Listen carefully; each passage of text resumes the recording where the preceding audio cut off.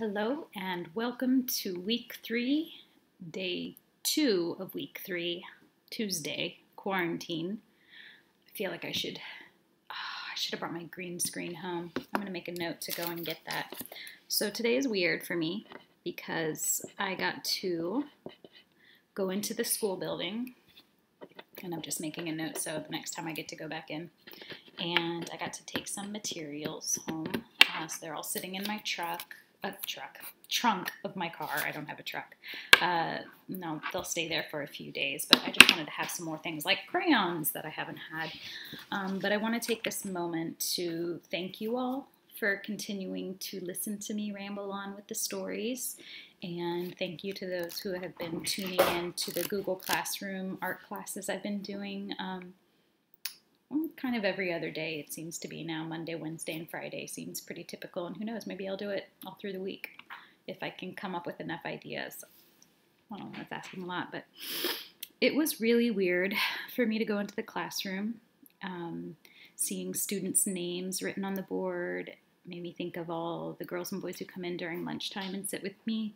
And I miss them, and I miss everybody. I miss you all. I miss being in the classroom, and we're supposed to be there, not here at home in isolation. And it's weird how one day everything just changed. And I miss you guys, and I think about you all the time. Obviously, because I can't get away from my computer and Google Classroom and Instagram and Facebook and trying to reach out to you guys. So thank you for listening, and thank you for participating. And I hope that we all get to be back together soon. Because this is unnatural. Anyway, let's try to be more positive now. And I keep trying to be a positive, creative light for you, and hopefully I can stay that way. Just today felt a little hard, and I think Thursday is going to feel hard too, because that's when our school play is supposed to be, and I'm feeling a certain way about that. So, yeah, deal with me. This week might be hard. But I'll be here for you, whatever you need. So, back to Kid Artists, all right? And we're going to read our next section. We're getting into the next section of the book. I'm sitting on a new spot today, so I have to turn. I can see my extensive record collection there. All right, it's closer. All right.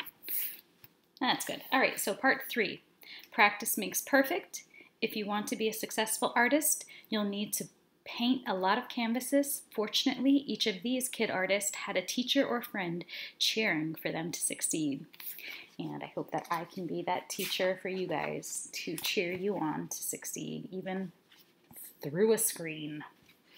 And our first artist is Claude Monet, which I don't know anything of his childhood, much like many of the other artists we've learned about, so this is exciting. Impress to success. You're never too young to make a good first impression. In just a few short years, Claude Monet went from selling humorous drawings on the streets of his hometown to helping invent his own style of painting. He owed it all to the kindly stranger who convinced him to put down his pencil and pick up a paintbrush. Claude Monet disliked being cooped up inside. Me too, Monet. Growing up in the French port city of Le Havre, I don't know how to speak French. Le Havre. I'm guessing the H is probably silent. Le Havre? Le Havre. Le Havre? He would often skip school to roam the beaches along the Normandy coast. Or he would wander the docks listening to the workers speak in foreign languages as they unloaded cargo ships. The outdoors felt like his natural habitat. School was always like a prison to me, Claude later recalled. I could never bring myself to stay there when the sun was shining and the sea was so tempting, and it was such fun scrambling over cliffs and paddling in the shadows. This sure beats school. I'd rather school right now, to be honest. Claude inherited his love of nature from his mother, Louise Justine Aubry Monet, a refined and elegant woman who liked to paint and write poetry. She used to carry around a pocket-sized sketchbook all the time. Me too. The better to record her impressions of the town and its inhabitants. By contrast, Claude's father spent most of his time indoors. Claude Adolphe Monet was a grocer by trade. He preferred that his second son follow him into the family business, but Claude didn't want that job. From an early age, he set his sights on becoming an artist. Claude, are you done? Stalking the fruit. But here you see him drawing. Young teenage Claude. At school, Claude was drilled in Latin and Greek, reading and arithmetic. He also took an art class with a French painter named François-Charles Orchard, who tried to teach him how to draw figures in the classical style. But Claude was far too independent-minded to follow Orchard's instructions. I was born undisciplined, he later said. Never, even as a child, could I be made to obey a set rule. What little I know, What little I know, I learned at home. Instead of copying figures out of textbook, Claude liked to doodle in the margins. He filled page after page with sketches of sailing ships and funny portraits of his teachers. I drew the faces and profiles of my school masters as outrageously as I could, he said, distorting them out of all recognition. At family picnics, Claude would hand out sketchbooks to relatives and challenge them to a drawing contest. He always won. And here you see, well, that's pretty good, but you made my nose too big. I don't know when caricatures first came out, but that might be one of the first types of characters if he's making all those portraits of people with exaggerated features and such. I've never had a caricature drawn of myself, but that could be fun. A family friend named Theophile Beguin Billy Cook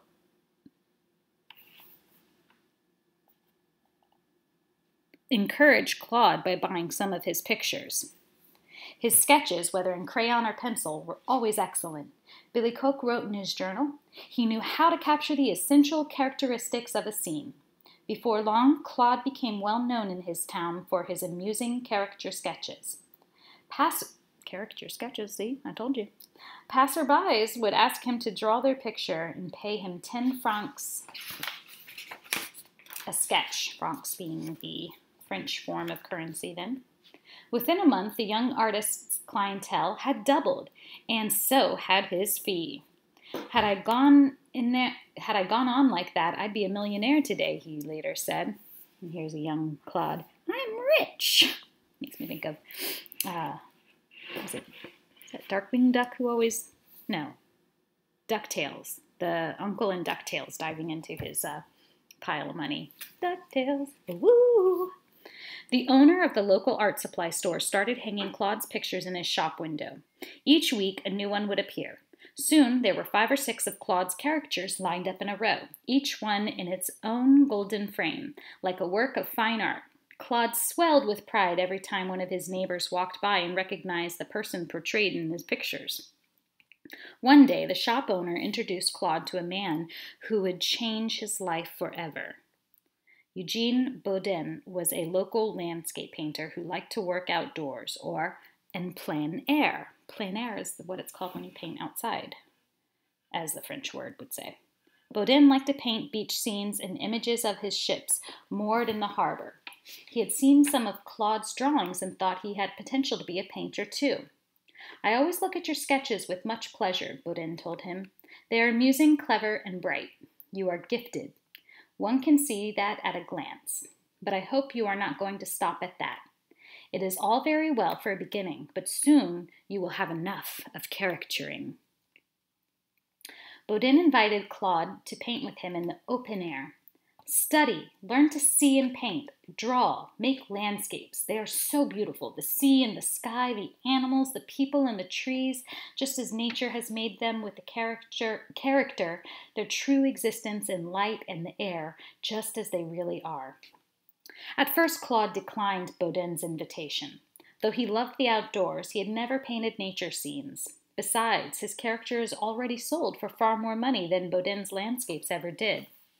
And here's a little greedy Monet. You must come and paint with me outdoors. And he's too busy counting his money now. I think he's losing sight of why he makes art. Over the next several months, Bodin repeated his offer, but Claude always came up with a reason not to accompany him on his jaunts to the countryside. Finally, summer came, and with it the end of the school year. Claude had plenty of free time and had officially run out of excuses not to join Bodin. Besides, the weather was so nice that the idea of spending some time outside was starting to appeal to him. I have people texting me, sorry. So, one day, Claude gave in and went on an outdoor painting excursion with Bodin. Together, they headed out to the coast near the mouth of the Seine River, which is a major river in France and cuts through other parts of Europe. Claude watched with fascination as Bodin daubed his canvas and began to paint things he saw. The sandy beach, the open sky, the puffy clouds, the sunshine as it dappled the water. And here you can see a picture of them walking out to paint somewhere outside. He's got his foldable easel and an umbrella to shield himself from the harmful sun rays. Looking on, Claude was overcome by a deep emotion. I was enlightened, he said later. It was as if a veil had been torn aside. I had grasped what painting could be. This was way cooler than drawing caricatures. Inspired by Bodin's example, Claude worked feverishly on his own canvas. It wasn't as good as Bodin's, but it was a start. Claude had found a new inspiration. My way was clear. My destiny decreed, he said. I would be a painter, come what may. By this time, Claude was living with his aunt in Paris. While there, he noticed many young painters copying the works of old masters, just as he had done back in Monsieur Orchard's class. But thanks to his friend Bodin, Claude had found another path to making art. He spent his days standing by an open window, painting what he saw.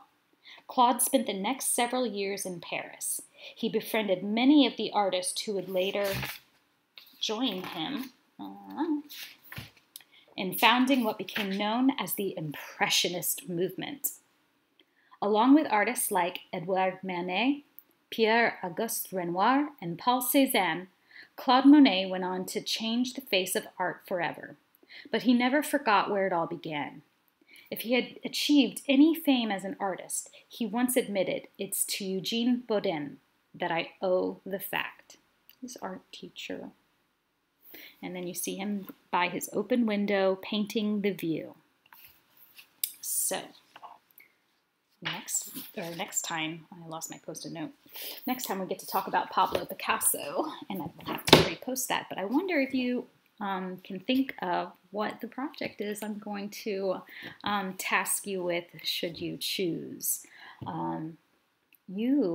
If you have anything to draw with or paint with, you should do your own plein air painting, meaning paint the outside as you see it. So if you want to stand by an open window and draw from there, you should try that. And try it, if you're painting, try doing it at different times of the day. In the morning, in the afternoon when the sun is nice and high, and in the evening as the sun starts to set, and you'll notice that the colors change. And I believe, I'm going to look it up while I'm talking, but I believe it was Monet who did a study of a cathedral. Yeah, Cathedral de Rouen, I think it's called, Rouen Cathedral. And he did a series of that, painted at all different times of the day, cloudy, rainy, bright, morning, noon, and whatever, just to show the way it can change drastically, the colors with the different light. So if you're curious in learning more of that, look up Claude Monet, Rouen Cathedral, that's R-O-U-E-N.